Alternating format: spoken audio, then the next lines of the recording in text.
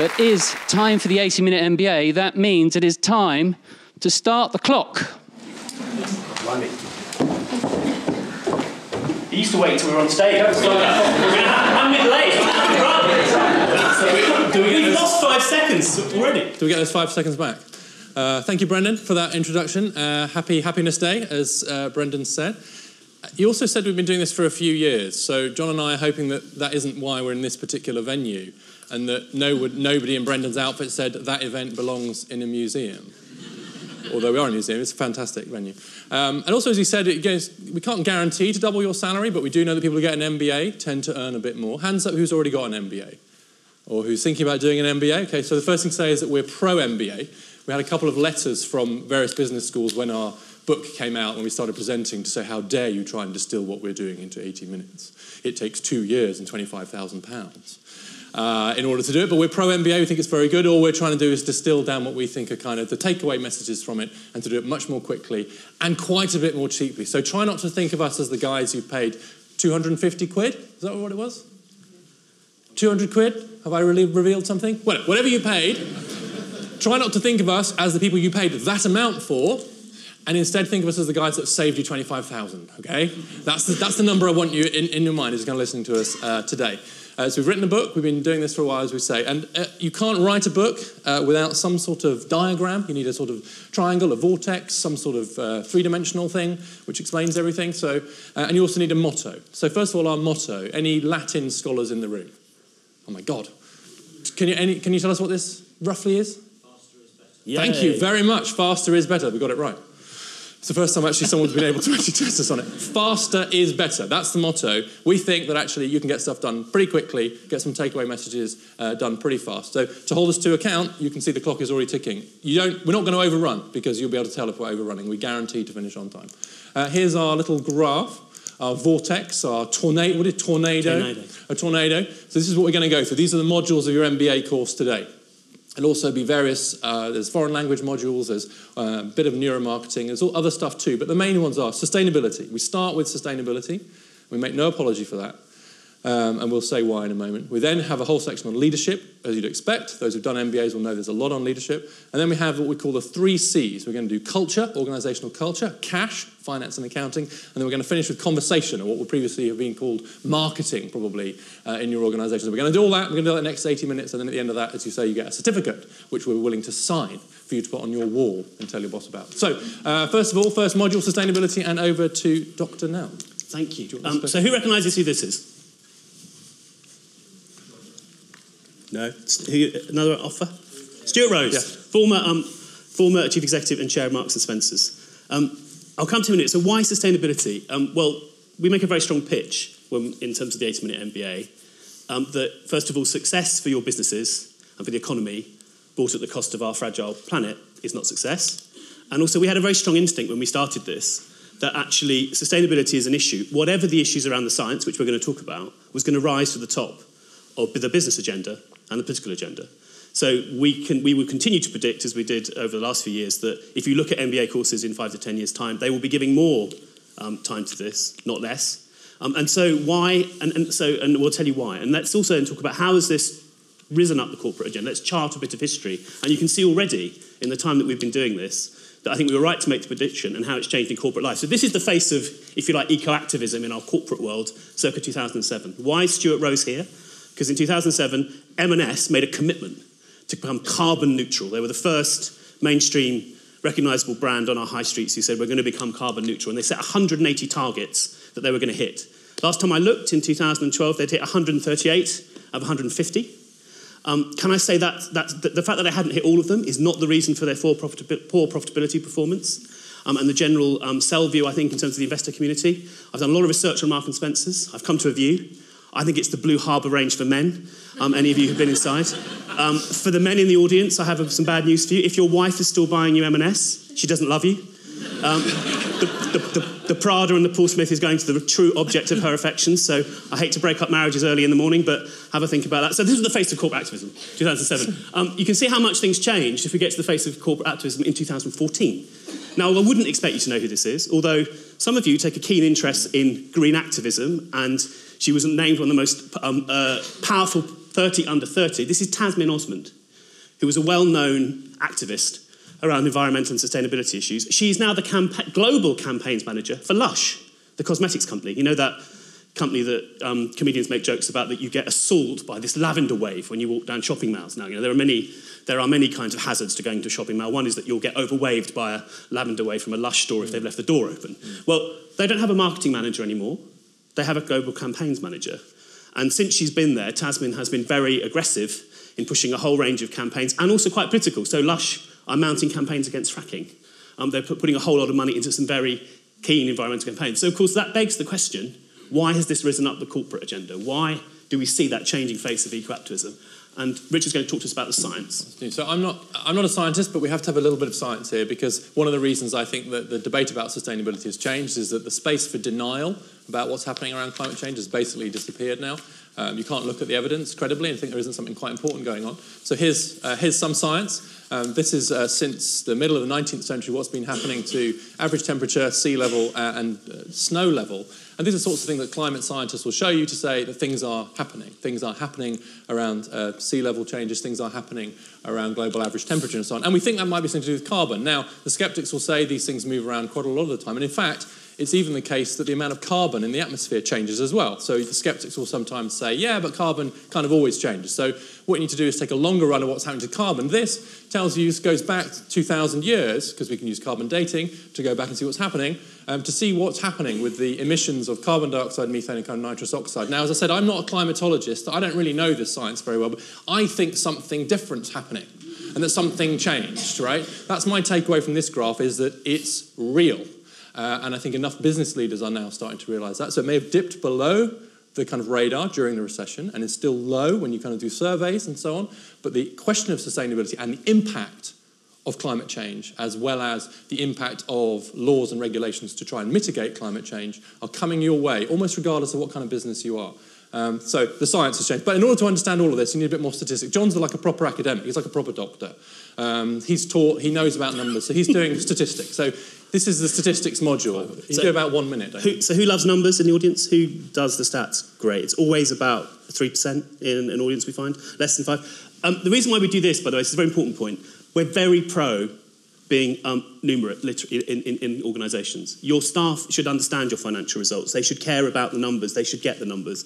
And you might think we're pushing you a line on sustainability. So one of the things you need to do is understand, if you were trying to be a skeptic and an informed skeptic, or an informed consumer of this, where would you go? And what are the two key statistical concepts you'd need to know?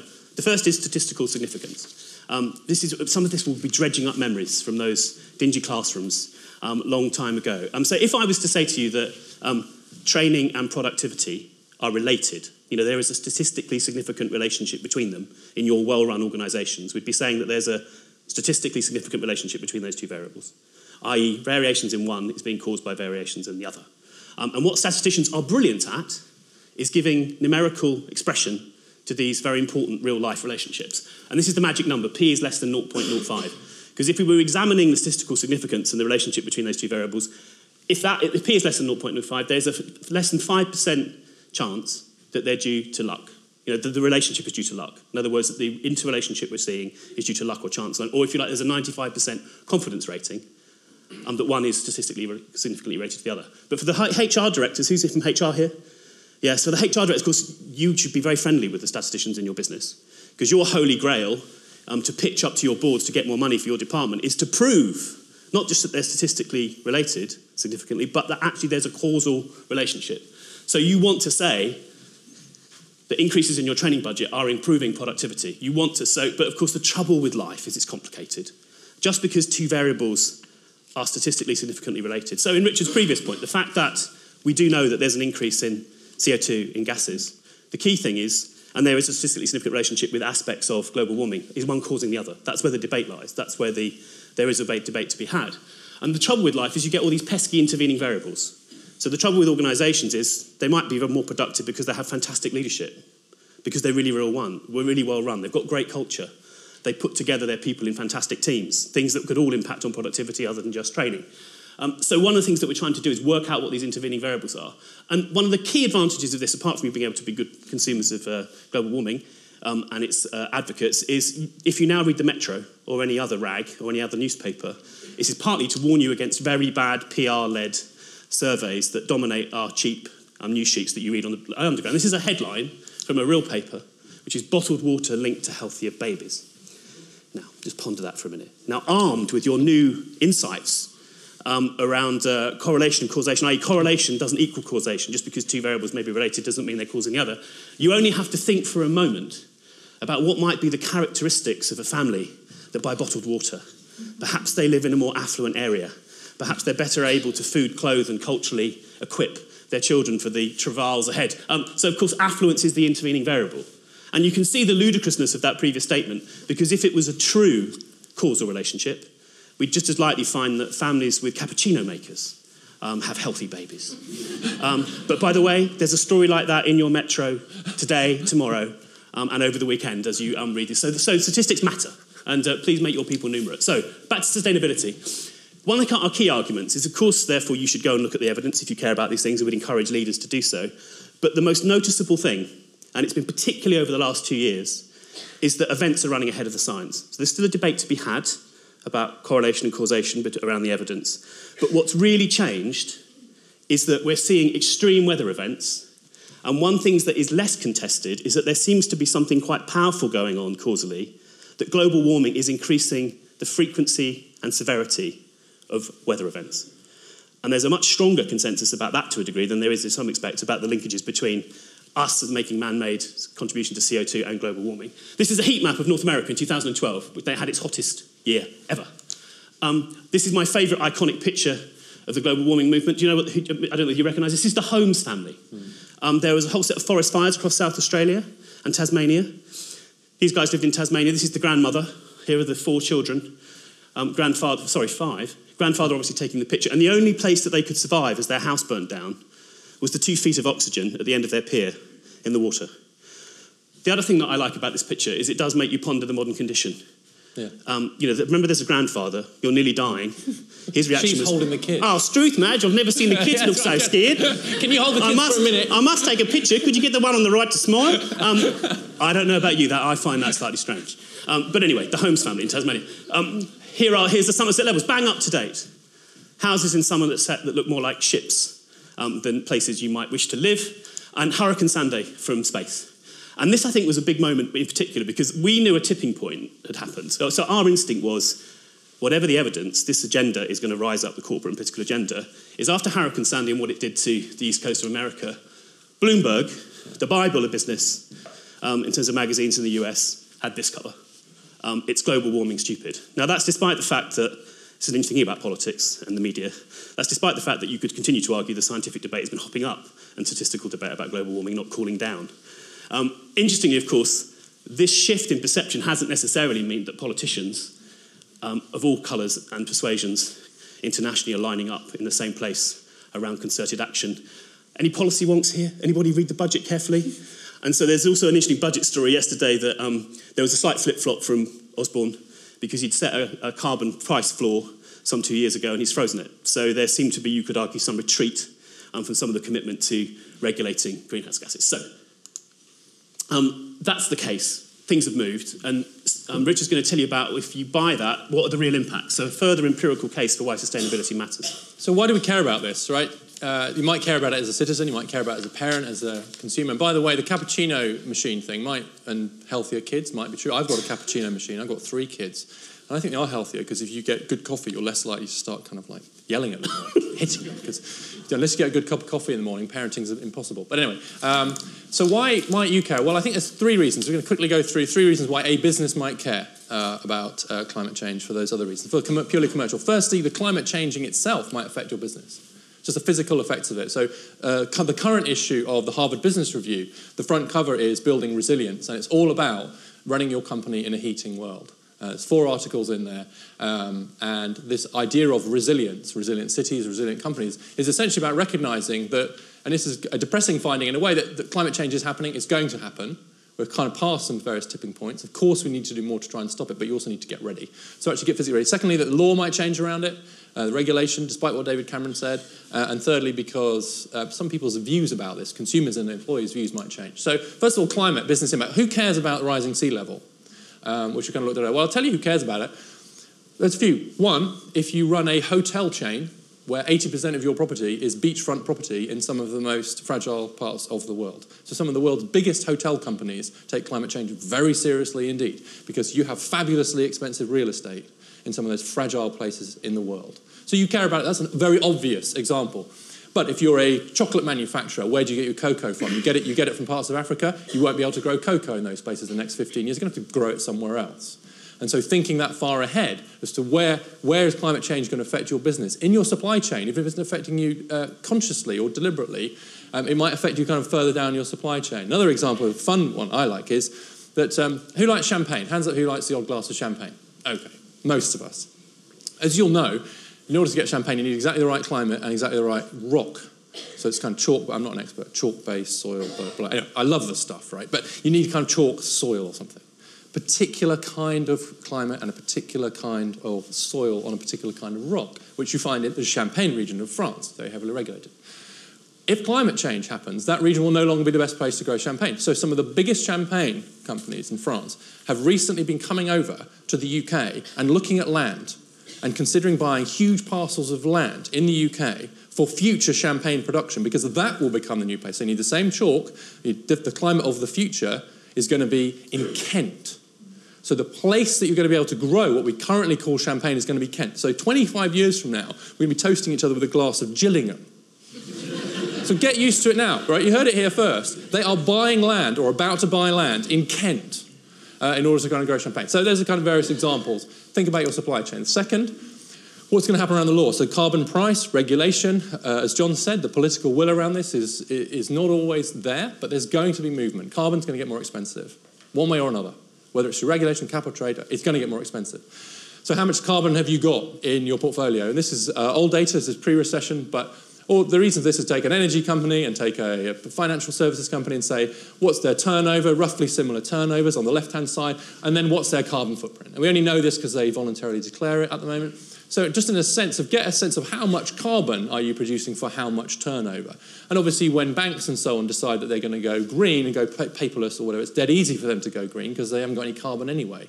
But if you're an energy company or a transport company, you rely on trucks, you're producing lots of energy, manufacturing, then you bet if the cost of carbon goes up, your business model is going to have to change as well. So just the sheer cost of it or the regulatory impact of carbon is the second reason, the law. And then the third is kind of the changes in how people feel about it and their ethical behaviour. Now, it's very hard to get a handle on this, whether people always say that they wanted to buy green, but they don't always then do it, so there's a kind of tension there. But nonetheless, it looks like employees and consumers do start to care a bit more about this. And the kind of younger generations in particular, the millennials, they seem to care about it a bit more in terms of who they work for, who they buy from. This is a protest against TXU, an American energy company who wanted to build coal-fired power stations in Texas, and the campaign was to make them carbon capture, so they actually captured the carbon that was produced by it. And interestingly, what they did was they went after TXU, but they also went after the people financing it. They went after HSBC, they went after the financiers of it. They did mass die-ins in the lobbies of HSBC and so on. So they went for the money. The money then started drying up, and TXU had to reverse and agree to build the coal-fired power stations with carbon capture. Now, that's one example. There are lots of examples where it hasn't worked, but nonetheless, this pressure from consumers, employees, generally is likely to grow. How fast it'll grow, we don't know, but it's likely to be the case that in 20 years' time, if you're still wanting to hire the best and get people to buy your products, then actually thinking harder about the environment is likely to be important. Right, first section, congratulations. You've finished the first section of the 80-minute MBA on sustainability. Now, all MBA courses will have a big section on leadership. The problem with this is we have a little timer thing here just to reveal, lift the time here to tell us at what stage we're supposed to get to each bit, which is fine. But since we started doing this, John and I, both our eyesight started going. So if I start doing this at one point, I'll be like, what time is it? Oh, okay, fine. Yeah, we're fine. Leadership would probably take up, I don't know, those who did an MBA. How much of your MBA course was on leadership, would you say? What proportion of it was on leadership? Quarter, yeah, that's a heck of a lot, right? Because one of the reasons you go on an MBA course is you want to come prove it. So it's probably about a quarter of our course as well, isn't it? So, you know, we're matching it exactly. So we're going to get a full 15, 20 minutes on leadership. Frankly, we think that's all you need, but you can judge at the end of this. So here's the bad news. While you're here today, 5 books will be published on leadership. On average, every day, 5 books on leadership. So if you're really keen, you've got a lot of catching up to do when you get home, or you could just get a smaller book which summarises it in 80 minutes. So that's the bad news. There's quite a lot of books out there on leadership. You see them in airports, in particularly, and so on. The good news is that they're almost entirely crap. So you can ignore almost all of them, and it will have no impact whatsoever on your leadership. It's just churning out. And I always be very careful at this point. I always check who Brendan's got speaking next, kind of events, because you can get into trouble by accidentally going for someone who's about to speak at one of Brendan. All of the people Brendan gets are good, just to be clear. But there's a lot of rubbish out there, right? So ignore them. How do you ignore them? Well, one of the things we notice is that quite a lot, it's the something leadership, or the something leader, right? There's always a prefix. You will get ridiculous things like the Winnie the Pooh. What can you learn from Winnie the Pooh? There's one about, one of my favourites was, what can we learn from seals about leadership? No, what seals can teach you about leadership? That did jump off the shelves to me, actually, because I was thinking, I really want to know, because they like catch fish, jump off, catch another fish, always stay on the ice floe with the, I don't know, what are they going to do with this? And it turns out it was seals as in US Navy SEALs. Honestly, I don't think it was much more useful. You get this kind of US Navy SEAL commander, and he's kind of right, if you want someone to go up a cliff and take out an Al-Qaeda hideaway, great. But honestly, the attempts to show how grappling your way up a cliff and fighting your way through a gun, and how that's really just like the quarterly management meeting, just doesn't work. So, but they'd always have a word in front of them. It's a something leadership, right? These are all real titles I'm going to put in front of you now. And I want you to apply, I think it was George Orwell said, you always have to think whether the opposite statement is meaningful. When someone says something, could you realistically hold the opposite view, or does saying the opposite really mean anything? Because if saying the opposite doesn't mean anything, you haven't said anything, right? So think about some of these now. So you have authentic leadership. Actually, this is maybe it's one of the slightly better ones, I'm not sure. But anyway, authentically, as opposed to inauthentic leadership, right? As opposed to lying your way through leadership. Actually, I'm going to argue for that in a moment. But authentic leadership is one. Primal leadership. What the heck is that about? As opposed to what? Secondary leadership? This is a really big one. Very, very buzz. If you've done an MBA recently, you'll be all about resonance. You need to be a resonant leader. Okay, got it? As opposed to what? Like a dissonant leader? What's the opposite of resonance? What does it mean? Do you sound nice? Living. As opposed to corpsing leadership. Well, we've all experienced that. You don't think, okay, so be alive. Great, that's really helpful, thank you. Courageous leadership as opposed to scared, stiff leadership, which is what most of us experience. Tribal leadership, I have no idea. Spiritual leadership as opposed to atheist leadership. Servant leadership. Tony Blair came in, I actually worked for the first Blair government, saying, we are the servants now. Do you remember that? 1997, we are the servants now. Servants, honestly? Maybe my particular favourite. Liquid leadership. Are you a liquid leader? Are you? Really? As opposed to a solid leader? Or a gaseous leader? God forbid. What is going on here? Anyone know who this is? No. No one knows who this is. It's a shame. It's always a source of great sadness to John and I, because this is our hero. This man is our hero. His name is Darwin E. Smith, who was chief executive of Kimberly-Clark from 1971 to 1991. Arguably one of the most successful chief executives in modern corporate history. The fact you haven't heard of him is quite important, because it was one of the reasons he was so successful was he was not that interested in being known about. So this is from one of the very good books, which I'm glad to say is still on sale. Even at airports, it was on sale in DC yesterday when I flew out. Good to great, right? If you're going to read one book on business and leadership, make it the 80-Minute MBA. If you feel you have to read another book, read Jim Collins' Good to Great. And one of the reasons we like about it is because he set out to prove that leaders didn't matter. His own evidence, rigorously applied, told him that leaders really mattered.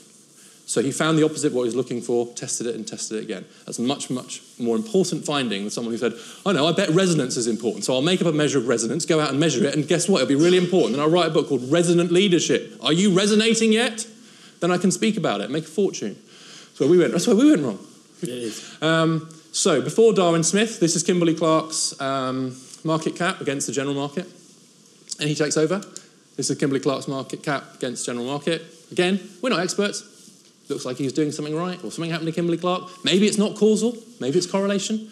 Maybe there's something else going on. Jim Collins has a look. Turns out it is a lot to do with Darwin E. Smith. And the reason you do that is because you look at other companies in the Good to Great studies, 13 companies here, that compared to other companies in the same markets did unbelievably well after these transition points. And we discovered there appeared to be these transition points. What's going on here? Discovered that it was a change of leadership. So whether you like it or not, and he didn't like it to start with, Collins didn't like it to start with, leaders really make a difference to the performance of a business. Right? So leadership does matter, and MBA courses are right to look at leadership. So what's going on? Well, as we don't have much time, what we're going to do is the first service is give you a whole bunch of things to forget about, right? So forget about some of the following things. If you're interested in being a good leader, forget about these. Forget about charisma. For two reasons. One, it doesn't matter. Charismatic leaders are not more successful leaders. There is no evidence that charisma is in any way associated with more successful leadership. Secondly, you can't learn it or get it anyway, right? It's not something you can go on a course, become charismatic, right? So forget about it. It just makes us all feel bad because you just read these books and these people saying, look how charismatic I am. If you're as charismatic as me, you'd be rich like me. And you read it in the airport and go, this is really crap. Right, so forget about balance. Forget about balance. Don't try and be balanced. In HR, there's this whole thing of balance scorecard in HR. Ugh. It's basically, you've got to be good at this, good at this, good at everything. Right? Everybody's rubbish at lots of various things. The key is recognise that, get someone else to do that and focus on the stuff you're good at. Stop trying to balance yourself. The greatest leaders are fundamentally unbalanced, sometimes unhinged. But the point is, we all have strengths and weaknesses, right? Don't try and get balanced. Don't spend your entire time trying to work on your weaknesses, right? Because you won't get much out of it. Focus on your strengths and subcontract the other stuff. Coaching. Don't have much time to go into this. Apologies to any coaches in the room or people who like coaching. Our view about coaching is that it's a fantastic way of getting your company to pay for your therapy. Brilliant. And we're pro-therapy. But as a business, as a leadership tool, the idea of coaching leadership, complete contradiction in terms. Don't have more time, sorry. Strategy. Maybe a bit more controversial. MBA courses spend a lot of time on strategy. We're basically suggesting strategy is not that important to leadership. Probably needs a bit of justification. John Knell? We're going to suggest to you, it's not that strategy isn't important, but the best definition of strategy I've ever heard is Pfeiffer and Sutton, a couple of American academics, who said if your organisation is a sheet of paper and it's got a set of iron filings on the top, strategy is like a magnet, and it lines up all the iron filings and takes them under. Its core strategy is important, but there's a sort of dirty secret about strategy in a lot of organisations, which is that a lot of top teams, a lot of MBA graduates, because they're good at it after they've done an MBA course, start to think it's a silver bullet delusion. If we can just get our strategy better, let's do a bit more time, let's go and polish it a bit more, think about it a bit more, we'll outperform the competition. And the real truth is that a good enough strategy, brilliantly executed, often means that you'll outperform your competitors who might have a fantastic strategy and screw up on execution. Here's a great quote from Richard Reeves, former CEO of Wells Fargo. You can read it yourself. There's an apocryphal story that one of the major professional service firms in this country got hold of, I'm not sure whether it's true or not, the competitive strategy of one of their competitors. They operated in similar markets with similar market conditions. The very bright people in the two firms, unsurprisingly, had come up with remarkably similar strategies. What's probably going to make a difference between them is their ability to execute. So key message. Execution is everything. If you're not focusing on your execution as a business, you'll fall over. And there's a big problem, actually, in a lot of organisations, is when you get that split between understanding what you're trying to do and your ability to deliver it. And look, Rich and I have been strategy consultants. It's tough at the top. We've found that strategy days normally involve breaks at country-style hotels, 5 stars, pools, spas. It's good to get time away from the family, spend time with your colleagues. So strategy, of course, enjoy those days, but as long as when you get back to the office, you remember that your real job is execution. Because strategy without that means you won't succeed. Richard. Very good. Okay, so Howden, we're going to do some things you do need to know as a leader. Again, apologies, have to do it pretty quickly. Great leaders seem to know the following. Again, we're leaning heavily on Collins here. They know where the organisation's going. As a famous Frenchman, Ledru Rollin, 19th century, said, "There go my people. I must find out where they're going so that I can lead them." Right? We've all had leaders like that. Right? They're path dependent. They're not actually saying, "Where are you going?" Our hero, Darwin Smith, when he took over Kimberly-Clark, said, "We're going to sell the paper mill in Kimberley." This is a paper company called Kimberly-Clark. And we're going to do that within 5 years. We need to get out, we need to get into nappies, we need to get into tissues. Anyone who's used the toilets here, good chance of using Kimberly-Clark products all the time. But got out of paper into paper products because he saw the way it was coming and so we have got to move. Very clear direction. We are moving into paper products and out of paper. Sell the mill in Kimberley. Quite a big move for him. How people feel. Now, again, you want to overdo the kind of emotional side of workplaces, but it's quite clear that leaders, even if they themselves are not spectacularly kind of emoting kinds of people, they do have a sense of what's happening. I quite often have spies in the organisation, people who just tell them what's the mood of the organisation. Emotions are important in business. There's a book called The Change Monster, which is about the emotional roller coaster. Very good book. It kind of recognises that change is emotionally difficult for people, and allowing people to kind of go through kind of emotions of fear and anger and so on is a very important part of business. But you need to kind of know not just how people are doing, but a sense of what's the mood of the place. Hard as a leader to find out. What you need is spies, as I said, at different levels of the organisation. They do know what's going on. I think one of the difficult things that's happened in business recently is the split between management and leadership, right? The whole thing was leaders know where we're going. Leaders are visionary, etc. Managers do the really boring stuff, right? So management becomes boring, leadership becomes exciting, everyone wants to be a leader. But actually that split doesn't really work in practice. In practice, good leaders are also pretty good managers in the sense they do know what's going on. They have data dashboards, they stay on top of the figures. There's no coincidence that Darwin Smith was the chief financial officer of the organisation. He kept getting daily reports. What's happening? What's happening with that factory? What's the flows? Where's the sales? And so on. So the idea that becoming a great leader means that you can somehow leave all the boring management stuff to people less talented or less clever than you is wrong.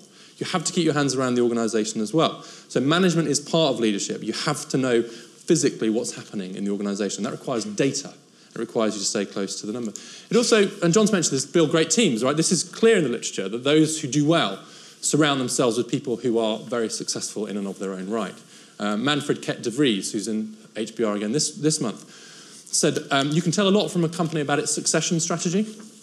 Is it building up people who could succeed? In most companies, what the CEO does is to identify the person most likely to replace them and kill the bastard, right?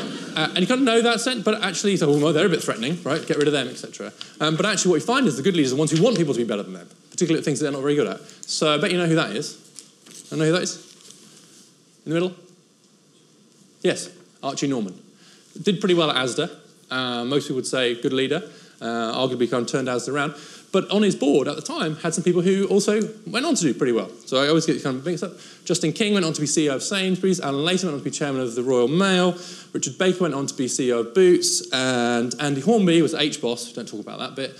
And then Boots as well. So all went on to be chairman or CEOs of very serious companies in Ireland. They were all on the board at the same time. So that's who he chose to surround himself with. Now, it didn't necessarily succeed to his position, but he didn't surround himself with people who didn't threaten him either. It's a shame they're all men and white, by the way, but nonetheless, the point holds that these were all people who were very talented in their own right.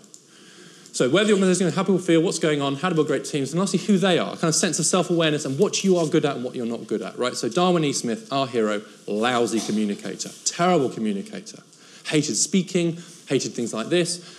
So basically just delegated it. He got someone he got this woman who was a fantastic communicator. She did all the communications. He would stand up and say, right, now over to whatever her name was, and she would do everything. And everyone just reckoned Darwin just doesn't do that stuff. He can't communicate. He's hopeless at it. So just got someone else to do it. He knew himself well enough not to try to be something that he wasn't.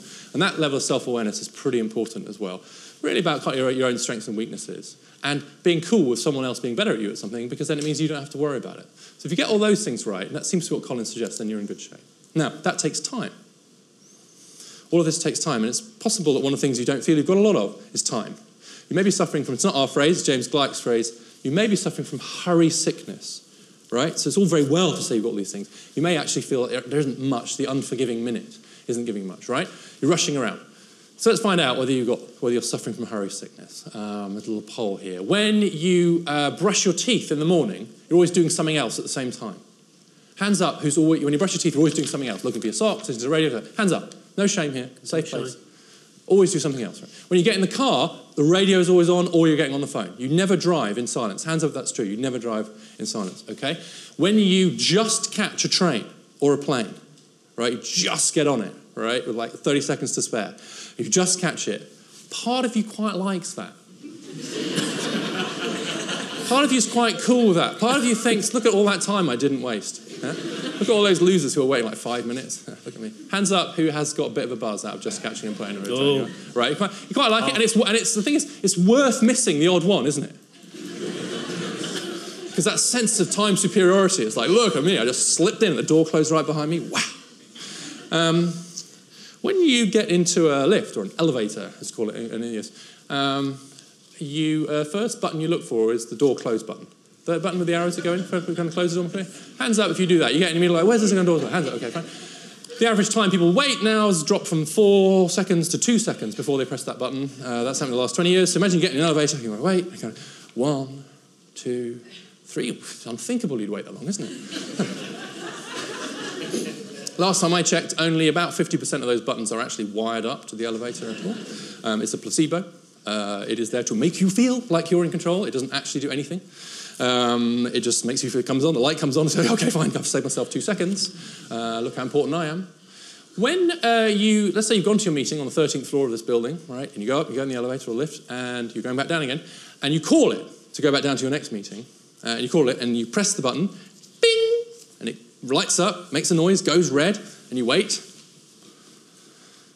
You wait for a bit.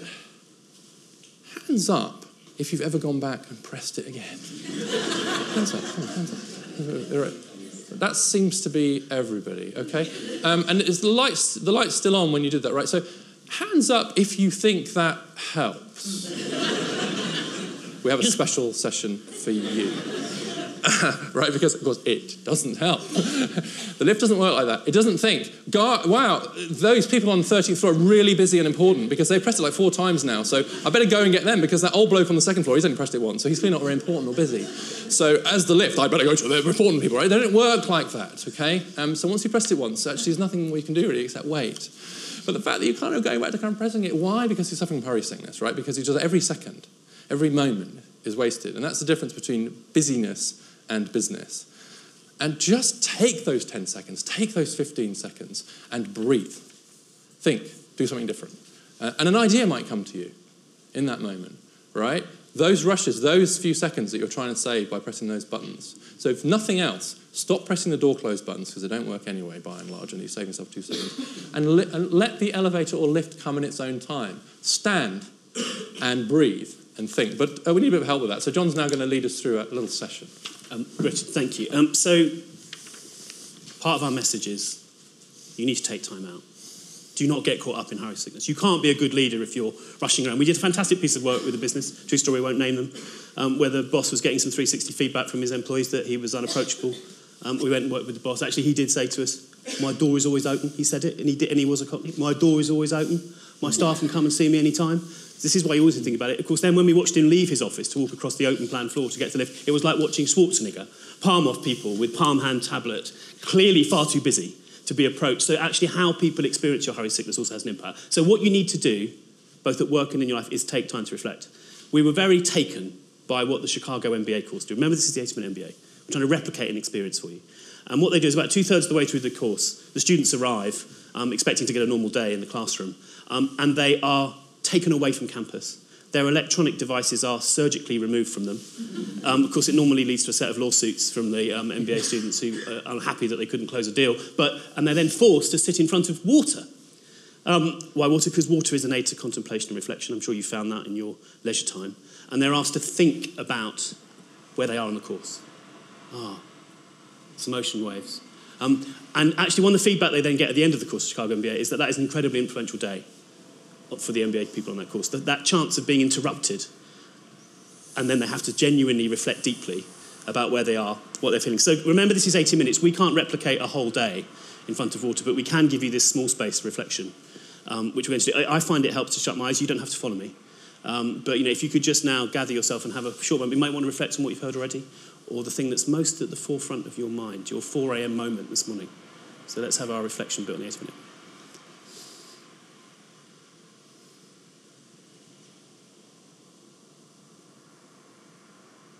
That's a whole day on the 80-minute MBA. Okay, so I hope you got there. You see, being mindful. We could have if we had longer, we could talk about mindfulness. It's power to your brain. Okay, we're now into the closing straight. We're halfway through.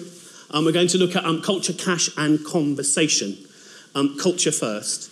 How do you motivate and get the best out of your people? Clearly, a key to success for businesses, for you as leaders, in terms of inspiring the teams that you work with, inspiring your customers and your collaborators, is about the culture of your business.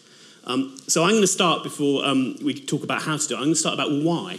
Why has a debate about motivating people become one of the most dominant themes in our businesses over the last 30, 40 years. And I'm going to tell you a number of reasons. The first is human capital itself. You will know this because we're living through it. We're living through a transformation. We're living through this shift to a knowledge economy, increasingly a data-driven economy. But what's true is that we now have a bias on talent, and we have a bias on the ability for us, because of our ingenuity, our creativity, to create value. So outside of the large extractive industries, if you look at the assets of our companies, and there's been fantastic work done on how you measure the tangible and intangible assets of businesses, 85% of the value of most companies now are tied up in their brand and their ideas and their people. So the reason why there's a HR industry, the reason why we've seen waves of debate about the war for talent, how to get the best out of your people, about reward, the science of motivation, it's because actually we contribute more value in organisations than any other factor of production. So that's why. There's a reason why we care about human capital. The second reason why we care about it, of course, therefore, is we're quite difficult to get motivation out of. So you can hear, when we talk about other factors of production, you never hear about lazy steel rods, do you? But you do hear about lazy, disengaged people. Fascinatingly, because I'm a bit geeky, I look at this stuff. Big Gallup survey last year, they argued that only 13% of the global workforce are engaged. That means working with passion. 30% of them are actively disengaged, which means playing out their unhappiness at work and undermining the achievements of colleagues. I can't imagine you work with anyone like that. Well, maybe you do. But part of your job is, so how do you... The reason, therefore, is the holy grail here is the commitment dividend. How do you get people to give of their best? That's what we all should be caring about. Or, if you like, discretionary effort. So how do you go the extra mile, do more? And what we've learned increasingly over the last 20, 30 years is that for a long time, organisations focused on individual motivation. Actually, let's focus on people's extrinsic and intrinsic rewards. Actually, increasingly, we're discovering that one of the keys to unlocking collaborative effort, to unlocking productivity, to unlocking ideas, is that you need to focus on how people work together. So actually, what really matters inside a business is your social capital. All that social capital is, but it's a lovely phrase, is if you imagine your organisations and all the totality of people and their networks and their relationships with each other, are you doing things that are going to create that social capital? And again, there's really strong evidence that actually organisations that have that strong set of bonds and connections between the people that work there will outperform organisations that don't. And that's irrespective of, if you like, the human capital endowments of those staff. So in other words, you could have a less qualified workforce working with less good kit than an equivalent firm. But if you build that connection, if you create those magical conditions that deliver discretionary commitment and social capital, you can improve the performance of the organisation. And Richard's going to tell you how you do it. So we're still in culture, and obviously we're going to have to do this relatively quickly again. The way I think about social capital, I love listening to John talk about that, by the way, is when the whole is greater than the sum of the parts. Right, so you might have the most talented parts of it, but actually looking at your organisation, is the whole greater than the sum? And if you've got high social capital, people sharing knowledge, sharing ideas, working together, then the whole will be greater than the sum of the parts. How do you do that, though? It's very easy to say. So I came up with, there's three things, and my 17-year-old son pointed out I can make a word out of it. Look, C, so it helps to remember it. Why I didn't think of that, I don't know. Here are the three things that matter. I'm going to do each pretty quickly. Solidarity. It's a funny word. The reason why we've chosen solidarity is because it's capturing something which combines two elements, which we call sociability and purpose. So solidarity is about kind of being together in the pursuit of something else. It's also a Polish trade union from the 1980s, some of you may remember. Sociability is this thing, social capital and friendship. So in another poll, people asked about job satisfaction and found that the biggest predictor, correlation it was, of whether or not you had high job satisfaction was your answer to the following question. Do you have a close friend at work? Yes or no? And so actually that kind of friendship network really made a huge difference to job satisfaction. So friends are good at work. Social events are good at work. The last thing you cancel is the Christmas party. You can sack one of your directors before you get rid of the Christmas party because this stuff really matters, these social networks. Obviously not you, someone else. And actually, we do find between a third and a half of people meet most of their friends through work, up to between as many as half of people now in the younger generation are meeting their life partner or their spouse through work. Certainly people also having relationships with people at work. There's great statistics about the proportion of people who are having affairs at work. Last time it was like 3/4 of people will say they've had an affair with someone in their office. which first of all you kind of think, wow, that's quite high. There's a slight difference between men and women, which always disturbs me a little bit, so maybe the men are over-reporting a little bit, or have a different definition of a fair, anyway. But the kind of key question about that is, why do we never work in these places?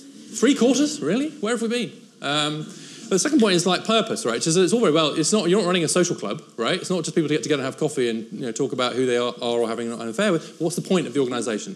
Purpose. What's the purpose of the organisation? In a good organisation, there's a clear line of sight between what I'm doing and what the organisation is for. The apocryphal story of one of the presidents, LBJ, going to NASA and asking someone cleaning the toilet, "What is your job?" And they said, "My job is to help put men on the moon." Toilet cleaner, my job is to help put men on the moon. Now, apocryphal or not, what it captures is a clear line of sight. Everything I'm doing today, I know how that connects to what the organisation as a whole is trying to do, right? It matters to that purpose. Your job as a leader or as a manager is to create that line of sight between the daily activity and the purpose of the organisation. Without purpose, it's not really work. It's not really, and you're not going to get that engagement. Second thing is energy. Gail Rebuck, the chief executive of Random House, said after a few years that she figured out her job was to just figure out where the organisation needed some energy and inject some energy into that bit of the organisation. Right? Energy is kind of hugely underappreciated business asset. Right? It's not, what is culture really? Organisational culture, it's the vibe, it's the feel of the place, I think. It's that kind of buzz, right? I don't mean a kind of arm-waving, cocaine-fueled city buzz, unless you're in financial services, as I say, but or advertising. But that kind of sense of purposeful energy, right? You can tell from a team, a conference, an event, a department floor, how does it feel? What's the energy level like in there, right? So as a leader, you need to think a lot about energy, right? And what are you doing to deplete or increase energy levels? My mum had this whole thing. She used to say there are drains and radiators in life. The drains suck the energy out of you. The radiators give you energy. Think about that organisationally. What are the things you do in an organisation that create or deplete energy?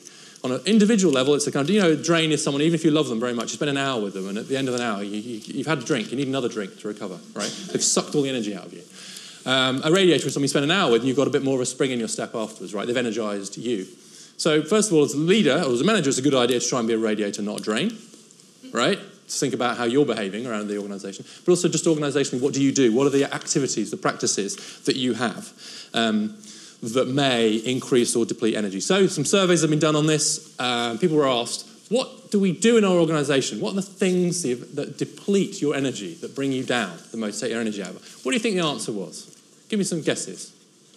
What things do we do in organisations that reduce energy? Expenses is a great answer. Any others? Endless meetings. Meetings, yes, meetings. That was number one, meetings, right? Meetings destroy energy.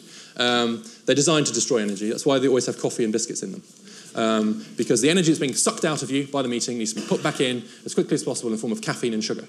It's the only way you can survive them, because they are energy destroyers. So don't have meetings, have shorter meetings, stand up for meetings, cut all the meetings, don't have meetings, get rid of all the meetings. Meetings are the drains of organisational energy. You need some, but make them quick and make them energetic. Don't settle in, get your coffee, get your biscuit, and think about how you're creating or destroying energy. And the last thing is autonomy, which is, again, a kind of odd word, but it's something slightly different from just freedom or liberty. So people being in more control of their lives. So the evidence is people who have more control of their task, more control of their time, they're more productive. People who work from home do more work at home than they do when they come to the office. It's partly because people come to the office to have coffee and gossip with each other about or frankly, by the looks of it, to have an affair with somebody, or to check their Facebook status, or whatever it is. They are engaged in what Dilbert, the Dilbert cartoons, described as reverse telecommuting, which is that the office has now become the ideal place to pay your bills, check your Facebook status, book your holiday, and thanks to our friend the computer, it looks exactly like work. No one has any... And actually, by the way, that's all fine, good. Spend as much time doing that as you want. Just come in and do that all day. Just make sure you get your work done when you go home. Don't care. If you're only judging someone by their physical presence in the office, for a lot of jobs now, that's a lousy measure of their productivity. Really bad, because they could be sitting there checking Facebook all day for 8 hours. Great, you're here all day. My job as a manager is not done at that point, because they may have done nothing. So physical presence and productivity are becoming increasingly attached. What's the answer to that? Not more aggressive management. Give people more freedom and make sure you know what their performance metrics are. Right? If you don't know whether someone's doing their job, and you're therefore managing their time as a result, it's your performance measures that you've got trouble with, not your time management measures. You should know whether they're doing their job, not by measuring where they're sitting at a particular moment in time. Around time, but also around task as well. Can you redesign your job in some way? Those are key things. If people feel they've got more freedom and control over their jobs as far as possible, frontline jobs, everything, just think, how can I give more people more control over their jobs? A proportion of them won't be able to do it or won't like it, and some of them will abuse it, whether it's time or task. But that small proportion will be massively outweighed by the increase in productivity and engagement you get from the vast majority of people. If you let go a little bit and you give them more autonomy, all the evidence is you will be rewarded by and large with more productivity, and it'll make your life easier as well. Pause. Right, congratulations. We are now well through the segments of our 80-minute MBA. So we've done sustainability, why it matters. We've done leadership, why you as leaders matter. The culture of an organisation, how you create it. And now we're going to move on to cash, finance, accounting, economics, all by John in the next 10 minutes. Thank you. Just to give you a really up-to-date anecdote, which was only yesterday, about autonomy. I've been doing some work on the future of customer service. And we've got any IT chief information officers here? Or people who deal with technology? No, but yeah, well, so the other thing is that, remember also the fact that we've now got the generation that grown up digital arriving at work. And the interesting thing is that they're often now arriving at work with more sophisticated technology that they have in their home life than they're now encountering in their own organisations. And this movement is called Bring Your Own Device. So one of the really interesting things, if it hasn't hit you already, and back to autonomy, so Richard's completely right. One aspect of autonomy is about task and time, but I think there's another one now, which is about the autonomy of the tools you use to get your job done. And actually, very clear wake-up call to businesses. If your welcome mat to a digitally literate, creative 22-year-old is, you can't use that, and you can't use that, and here's our kit. Yeah. And by the way, no, you can't use that social enterprise network tool that allows you to communicate with our customers because our IT doesn't allow it. Oh, and by the way, you can't set up that internal blog because that doesn't abide with our... you're crushing not only your creativity, you're also ensuring that however good your employee brand you think it is, you're not going to hire anybody good under 25 for the next 10 years.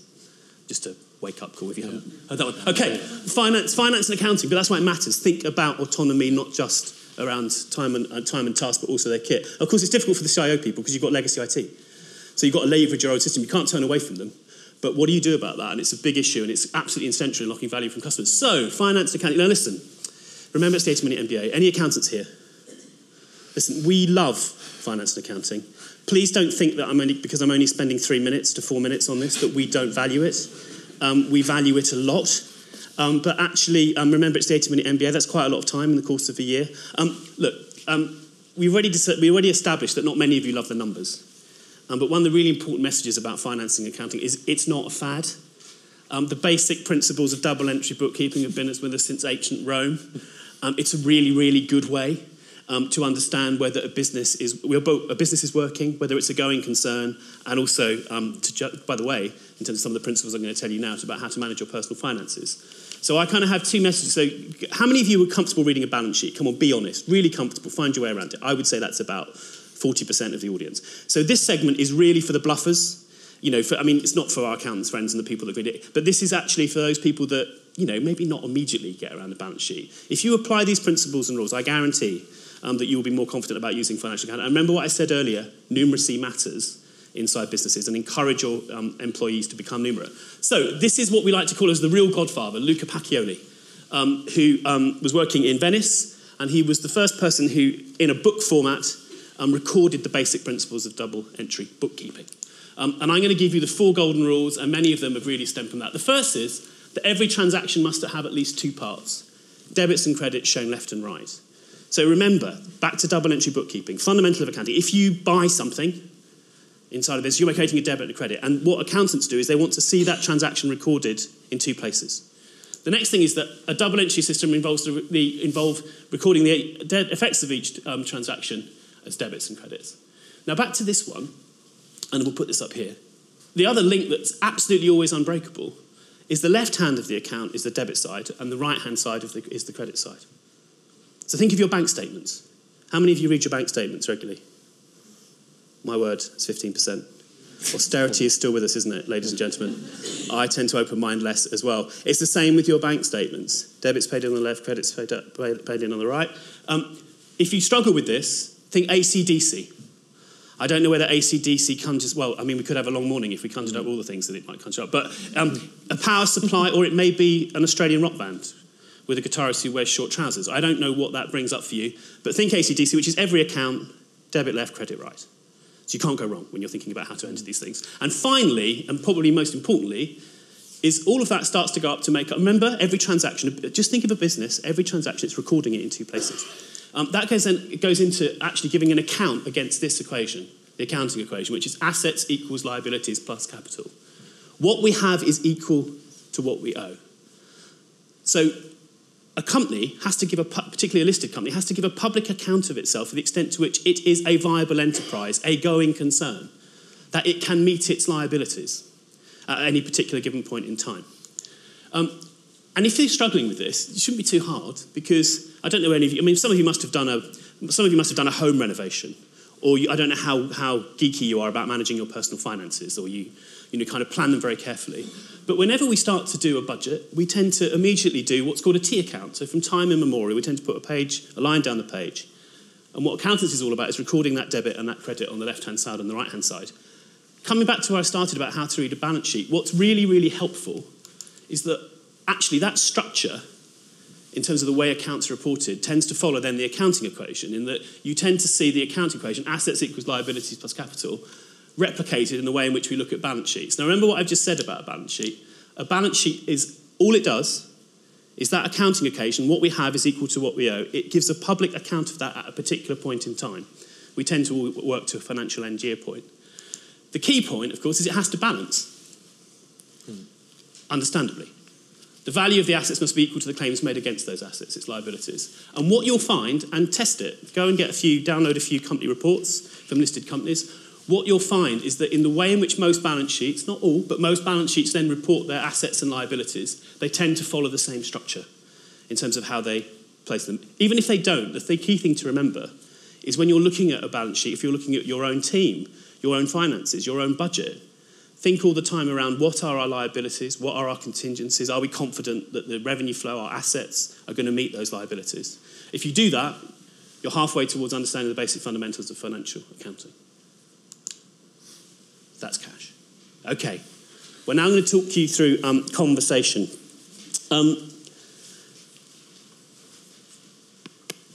For those of you that have, who's here for marketing? Okay, a few of you. This is our marketing module. But we think marketing is better thought of now as conversation. Why? Well, we want to make a very clear pitch to you, which is that products, companies, markets, and the communities that sustain all of those things are now built on conversation. They're built on exchange. They're built on co-production. And I'm going to make a case to you as to why that's happened. And what it's done, that movement to conversation, is that it's changing the way in which we create value. Why conversation is a term? Theodore Zeldin, who's a fantastic philosopher, has this wonderful phrase, and which is the great thing about conversation, is it doesn't really shuffle cards, it creates new cards. So the act of exchange, you probably know this, if you look at the debate now about innovation and the way in which companies come up with new ideas, the idea of someone, a great thinker in your business, being stuck in a lonely garret or in a scientific institution as the way in which you come up with answers has gone forever. Actually scientifically proven now, fantastically interesting research, that actually crowdsourcing an answer from a diverse and interdisciplinary group of people will get you a better answer. So there's actually lots of academics in America are looking at, and this is from scientific questions to questions around the business. If you ask that question of a community, and you as your company will be able to define the communities that matter to you, and to a wide range of expertise, you end up with a better answer than if you ask it of a narrow expert community inside your business. So what we're seeing is a big shift. What it means for marketing, though, as well, is that it's this shift in a general trend about what's called a one-to-one to a one-to-many world. So if that's the bigger shift around, if you like, that kind of notion of how we get ideas, collaborative capitalism, if you like. The big shift for marketing, of course, is that the world's changed. In the old days, you used to be able to broadcast.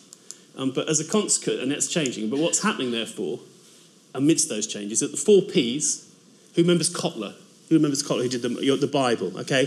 So the 4 Ps, product, place, promotion, price, are being overtaken by the 4 Cs, which is conversation, customization, community, and co-creation. We do this all the time ourselves now. So we don't expect one product, one size, one colour. We expect to be able to personalise, customise, be engaged in a dialogue with our product or service provider. Crucially, communities. Increasingly, we don't work together on our own. We collaborate. We go to our community groups that interest us. We go to people who've got similar interests and find who's writing or blogging about the product or the service or the issue or the campaign or the idea that we care about. And we're all intimately interested in also increasingly being invited to create things ourselves with products and services.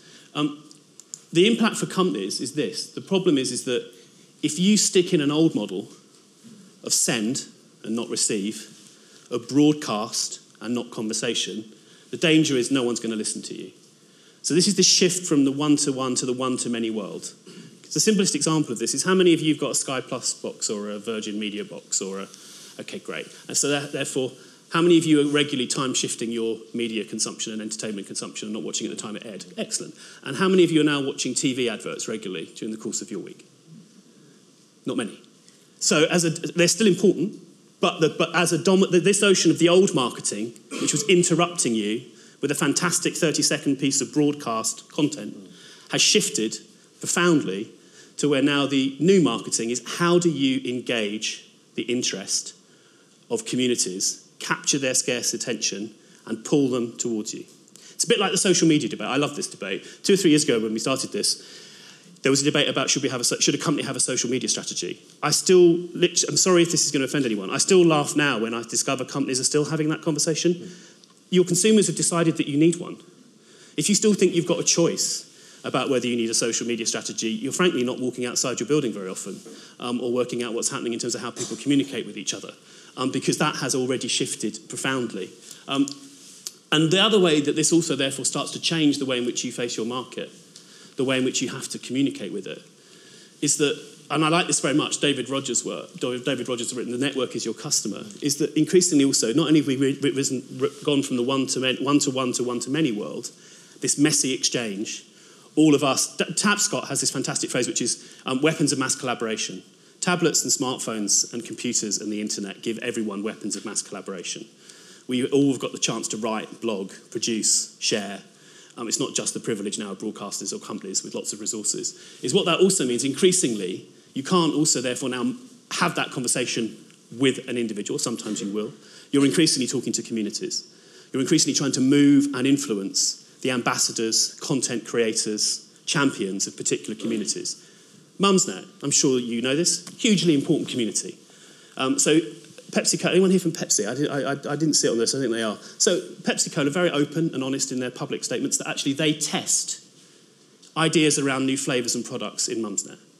So, you would immediately think in that community, in that network, how do I start to... And of course, if you start to engage them in a conversation, you come up with a fantastic new sugar-free product or something. Of course, then the whole point about this is what's changed on this marketing funnel. So you'll know that marketing is all about moving people from awareness to consideration to action. Of course, is that it's created a loop which is advocacy at the bottom. Because actually, unless you're getting your customers to talk about what you do and be advocates for it, then you're not even beginning to complete the loop on that conversation to grow your products and services. So this is very profound in terms of what it means for the way in which all parts of a business have to be open, collaborative, and facing outwards. But of course, none of that means that marketeers, therefore, have given up. I mean, actually, some of them are having an existential crisis, but we can explore that later over coffee. They're going to have to find new ways to speak to businesses, which seems an appropriate moment for the language module. How do you know he's having an existential crisis? No, I didn't say him. I said some might be. Did I say you are, though? Did I say you were? I'm sorry. I meant some might be. It looks like it. Right, it's an international MBA. We've decided to make it international, just to super double it. Who speaks Mandarin? Anyone speak Mandarin? Thank God for that. Okay, you are going to shortly. We don't have much time. Obviously, we'd like to do a whole year to get you up to a different fluency level, but we've only got about a minute. Who knows what that says? No, me neither. Okay, so this is and then you get the kind of phonetic version underneath it in the dictionary. I feel like that doesn't help me anymore. I can't read that any more than I can read that. So I've done my own version here, right? Ni hoi sho ing wen ma. Ni hoi sho ing wen ma. I want you to try it, okay? After 3, 1, 2, 3.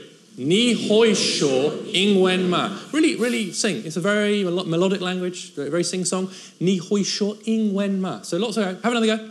Ni hoi sho ing wen ma. You're being very British about it, if you don't mind me saying. You're going, ni hoi shor ing wen ma, okay? Ni hoi shor ing wen ma. Will that do? Can I go now? I'm going to pick on you in a minute. I heard you saying, if I sit in the front row, he'll pick on me. Go on, you try it. You're in the second row, I'm still picking on you. Ni hoi shor ing wen ma. That was much better, wasn't it? Give him a round of applause, right? He's better. Ni hoi shor ing wen ma. Now, one more time, together. Ni hoi shor ing wen ma. That's it, smile. One more time. Ni hoi shor ing wen ma. Very good. Why have I taught you that? Because that is Mandarin for, do you speak English? If you don't understand the answer, move on. Find someone who does and sell your idea to them.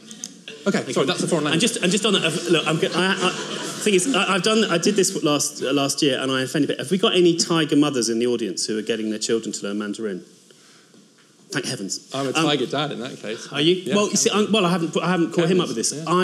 I've been watching this, and then I looked at the figures for the rate of English language acquisition in China. Yeah. And then I looked at the strengths of the Chinese economy, which, by the way, are not lateral thinking, creativity, philosophy, the ability to have a disruptive idea, to think differently. So to me, it seems rather strange that you would devote your resources to make sure that your children can speak a language, which, by the way, with advantage of Google technology, automatic translation tools, is irrelevant, rather than encouraging your children to be creative thinkers, lateral. Take them to art galleries, make them draw, do philosophy, do the things that might actually make a tangible difference, not only to their productivity and creativity, which the Chinese society will continue to struggle with, rather than a language that will be irrelevant for them to know in terms of their added value in about 10 years' time, just in case anyone's thinking of investing You just critique my whole foreign Mandarin. language. Are we now going to sort of critique? Well, no, I just taught them to speak Chinese. The great joy about public speaking is you get the odd pulpit moment. So I just grabbed a pulpit moment. You don't have to agree. Okay, back to conversation. So I'm painting this picture of this rise of this many-to-many collaborative world. I'm going to do a bit more just to convince you about the scale to which this is happening. Wikipedia is a very good example of something which I like to think about. So if you like, this is the democratization of the production and consumption of everything. Or another way of thinking about it, this is the era of mass innovation. So we're starting to build platforms, tools, invitations to communities that allow them to create value in ways they didn't do before. And if your company isn't thinking that's what its business is, whatever it does, it's going to struggle. So Wikipedia is a good start place. So why Wikipedia? Well, of course, this is not an anti-BBC licence point, by the way, as it goes through debates about charter renewal. But Wikipedia generates more web traffic in the UK per day through its site than the BBC online service. Do you know how many employees, on its last reported account of number of employees it has, Wikipedia reported as having in 2012, which is the last figure I can find? Anyone want to guess? Very good guess. It was 45. This is a classic example of user-generated content. Now, of course, we can now talk about wiki errors, and we could talk about how it gets corrupted and that it's not necessarily a valid or credible source of information at all points. But what it shows is, if you have a compelling purpose, which was the democratization of knowledge, the idea that actually it would be good if there was a platform for engaged experts to be able to create knowledge about things and have it in a real-time, transparent editing environment, always beta, always changing, always adapting, wouldn't that be a good thing? What that then means you've got to think about, and again, I don't know where you sit on social media, where your company is, whether you're good at this, embracing it fully, doing it slowly, but again, I don't get caught up with the tech. What this really is about is just seeing it as conversational media, asking yourself, are we a collaborative company? Are we conversational? Do we open ourselves up to our customers and suppliers? And do we collaboratively create knowledge and value? A couple of examples. Arm Holdings. Well, I live in Cambridge, and Arm are quite near, and they make all the chips for our mobile phones. You've probably heard of them. If you haven't, they're one of the UK's most successful companies. And I went to see them, because they're obviously doing very well. And what I discovered, and I went to speak to a guy called Bill Parsons, who's their vice principal for human resource management. Wait for it. They have 600 network partners. Now, that means individuals or businesses that they're in conversation with, networking with. By the way, these are not partners that they have a transactional business relationship with. These are partners that they think are interesting, that might be able to help them to do things, to have new ideas. If anyone here is a talent manager, it means that if you're a head of talent inside a business, you should be thinking just as much as the talent outside in your networks, as opposed to the talent inside your business when you're trying to come up with a new idea. What you should actually see these things are as platforms for a conversation. Interestingly, let's also look at what it might mean for how you think about your employees. Fascinating. Clout. Clout is a tool that allows you to measure the social network influence of your employees. It's not just about their size of their Twitter following. It's about actually, are they influential, both in terms of your enterprise networks and outside? Microsoft, who bought Clout, have just connected that piece of kit to their Yammer. Anyone heard of Yammer, your internal? Some of you have got that, excellent. So some of you may not. If you haven't got an internal platform to encourage knowledge exchange and sharing in your business, you're probably going to be out of business in 5 years' time, I'd suggest.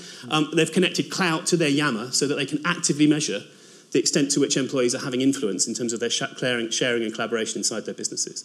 This is coming to an organisation near you very soon. We could also talk about social performance management, which is real-time tools that allow people to get 360 feedback through their social media profile. But anyway,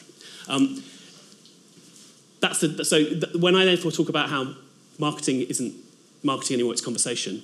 In the same way product development anymore isn't product development, it's conversation. In the same way that your brand isn't your brand anymore because someone else owns the conversation about it. And here's the example why. The interesting thing about public is they can both be friend and foe. They can be helpful and unhelpful.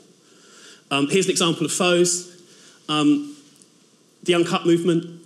You could honestly say, I think, that a spontaneous, public, social media-led conversational campaign has been the most effective form of opposition to a piece of corporate practice in this country since the election in 2010. Because it brought heat, transparency, sunlight to a set of corporate tax practices to a whole range of businesses that was not led by a politician, was not led by an expert, but absolutely gained currency because of the power of us, back to many, the public, to own a conversation about the practices of others. Remember, it's not your conversation anymore, it's the consumer's conversation. If you think you own your conversation about your brand, you don't. We could give you lots of other examples. PayPal sucks, the HSBC graduate rip-off campaign. You don't have to look very far to see that apps all the time, the public are rising up and can be your foes. But the important thing for corporates, of course, is if this happens to you, the one thing you can't do is ignore it. What you have to do is either try and get them to speak less loudly or to speak about something else. But if you think the right response to any type of this is to ignore, hopeless. Remember, it's a conversation. Similarly, if you have a problem in your business resilience or continuity, we all know the fate of BlackBerry. You know, I knew BlackBerry was finished when they had that service breakdown and said nothing for 3 days. I mean, it's almost like a business being run by small children. I mean, anyone who would do that doesn't understand the way modern capitalism works or the way modern conversations run about your brand in real time. Here's another one that's nice. Also, they can be friend and foe. I looked at the attendance list who's coming. I'm not going to say which business this is. This is one of you. Anyone heard of Glassdoor? Who's heard of Glassdoor? Good. About 5% of you. Go and look on Glassdoor. It's fascinating, particularly if you're an HR director. So this was on Monday. I looked at who was coming. I picked a business. 59% of your employees would recommend this company to a friend and that you've worked there. Pros, free coffee, pleasant colleagues. We've talked about the importance of sociability. Cons, an aggressive management streak. I don't know. Remember, of course, that if you're a HR director, some of the people motivated to go on this might have a bias to report negativity. There's a lot of white noise in it. Actually, there's also other things I don't have time to do here, which is that they give tips to senior management. So they also think things that need to be improved. From my not rigorous content analysis of that stuff, I'd say the big tips that they tend to give, it's always about process. Too much process, not enough speed, not enough agility. If I could say one thing about, and probably some dissatisfaction about transparent reward cultures. I mean, you have a look. But if you go across all kinds of businesses, the things that tend to come up most is, can we be quicker? Why do we slow ourselves down? Why do we get in our way of ourselves? And that's often a debate about management layers or process. But here's friend and foe. So again, a really good example about how this is inevitably conversational and inevitably something that you have to be taking clear on. Let's also look at the positive side.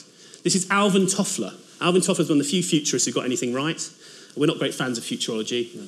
Most of it is based on the fear principle. You know, they're going to sell you something that makes you scared and then it never arrives.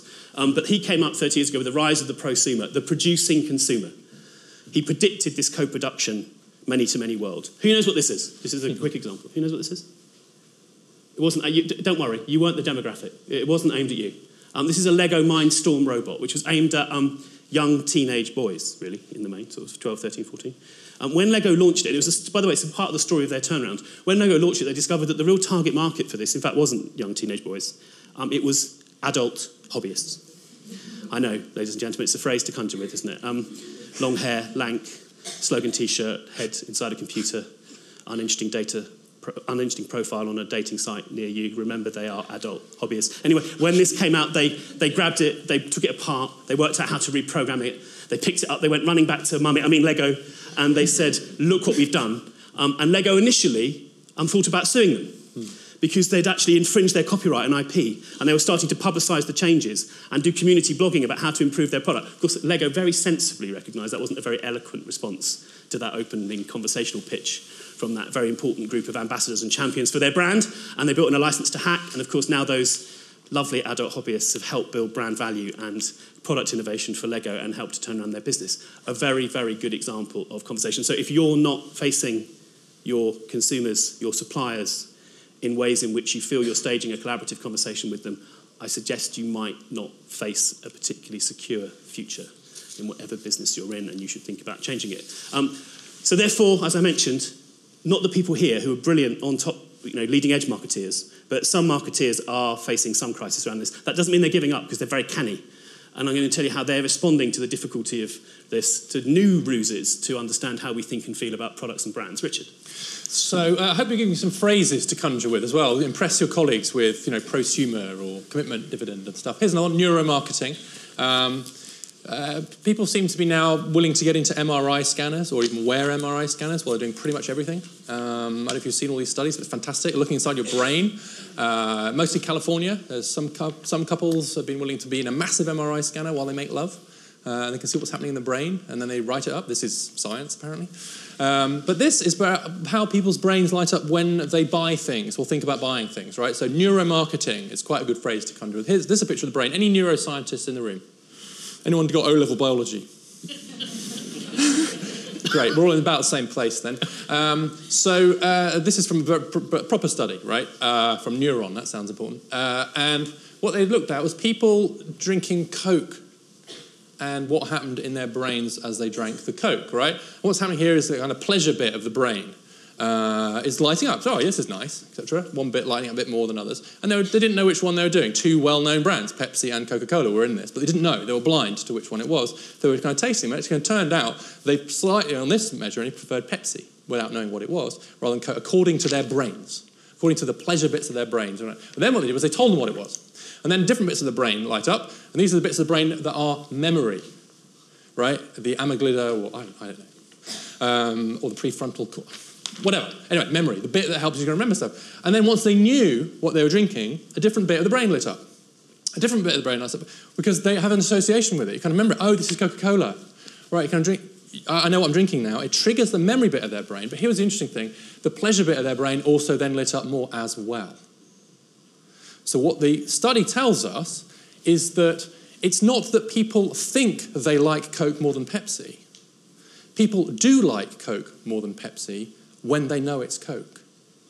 Because it's such a strong brand association, has such strong memories with them, that actually the memory bit lights up, which makes the pleasure bit light up. If they don't know what it is, they prefer Pepsi. Once they know what it is, they prefer Coke. They don't think they like it more, they actually do like it more. Now that's brand value. Right? That's what you want. You want people to kind of have such an association that actually, once they know it's you, oh yeah, I love Starbucks coffee, or whatever it is. And stick someone in an MRI scanner, it's fun. And just the funny thing on that is I'm now, I'll come clean, I'm 18 months away from being 50. And the interesting thing about these kinds of experiments is I never used to have that keen an attitude to students. But now I realise that actually students are the only thing standing between me and a longer life, because of their willingness to subject themselves to having their head stuck in MRI scanners and Pepsi fed through a tube. We can no longer experiment on animals quite correctly, so you no longer see pictures of smoking beagles, but we seem to be able to subject students to all manner of discomfort, and all for the benefit of my future longevity and health. So frankly, let's hear it for students, because without them, my life would be looking less beneficial than it is. You can see we've got 2 minutes left. How do you do a summary of a summary? We're on to the summary part. Well, you can't really. But we're going to show how to do that in about 40 seconds. What we can say, though, is, and I hope we proved it to you, is we do fervently believe that you can do express erudition, that you can summarise some of the best nuggets that you would genuinely get on an MBA course. It is worth telling you, as Richard said, that we had some bad reaction at the beginning, but interestingly, from the corporate world, we had a different reaction than the academic world. The academic world said, how can you possibly dare do this in 80 minutes? Of course, the corporate world said, can you do it a bit quicker? So we very quickly got asked to do the 30-minute MBA. We've even done that. That was very good, by the way, the 30-minute, if you're thinking of getting us in for a quick session. The 12-minute suffered quite a bit, I'd say. That wasn't quite good. So, and I sense for some of you it dragged, so I apologise it wasn't quick enough for you. But I'm going to pass to Richard, who is going to summarise in his own unique way the 80-minute MBA. We can do it in verse, like Kipling, with apologies to Kipling. If you can save the world while all about you are looking just at the bottom line, if you factor the planet into everything you do and know the weather outlook is anything but fine, if you know you are weak as well as strong, but know where you're headed on the map, what shape you're in and who to take along, and that books on leadership are mostly crap, if you see work as a shared adventure and skip to the office at a time that suits, you know people in firms with funny names like Accenture, that you've replaced all your meeting biscuits with vitalising fruits. If you've now got accounting down to that simple T, you know statistics are largely managed luck. If ACDC is now, to you, ABC, and your reflex to a balance sheet is no longer, as mine was, oh fuck.